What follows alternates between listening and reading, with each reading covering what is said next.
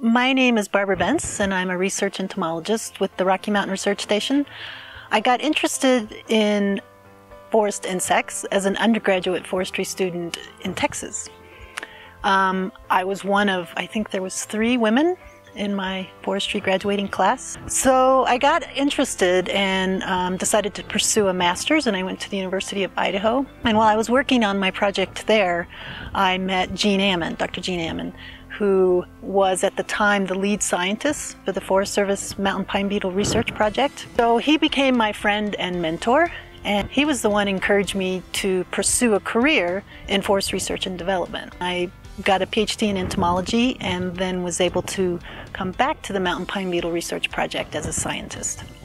So my research has focused on many aspects of the ecology and management of bark beetles, in particular mountain pine beetle. But the major part of my research has been on looking at how temperature influences bark beetle population dynamics.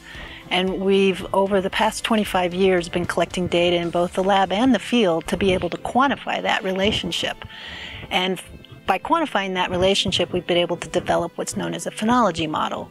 And it's a model that dictates how temperature drives the developmental timing of an insect, and from this model we can predict emergence timing. And slight changes in temperature can mean big changes in the population dynamics. And I find it's just extremely cool to me to see how these populations can just erupt.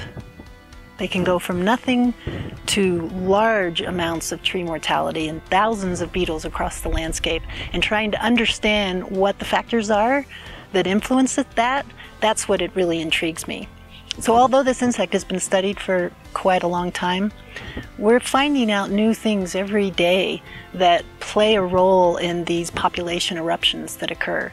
And that's what's really exciting to me.